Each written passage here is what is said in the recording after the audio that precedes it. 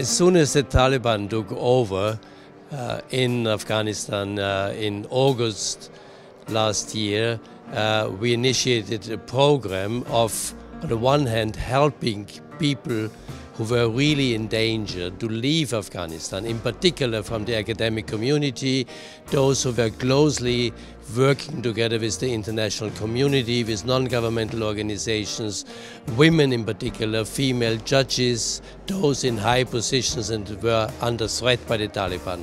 So to help them to leave the country.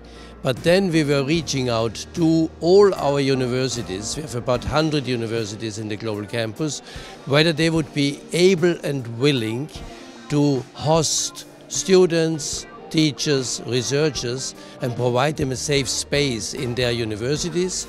And then we reached out to the European Union for financial support. It was all very unbureaucratic, and I'm extremely grateful to all the different stakeholders, including Right Livelihood, which also provided funds and other private foundations, so that we could already now host more than 100 both scholars, students, their relatives, their children, in so many different universities, in particular also in Central and Eastern Europe, for instance in Romania, in Poland, but of course also in Germany, in Italy, both Ca' Foscari and Padua.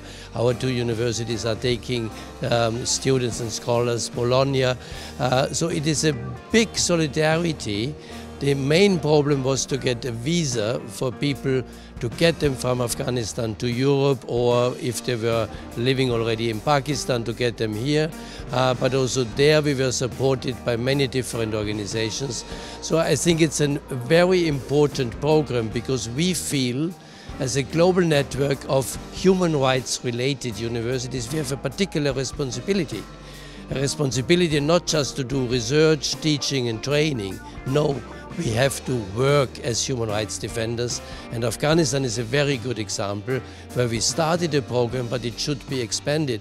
And currently we have this tragic situation in the Ukraine, and we will also expand the program so that we will assist students, graduates who are now in the Ukraine to come out of the country and also to find a safe space in a European university.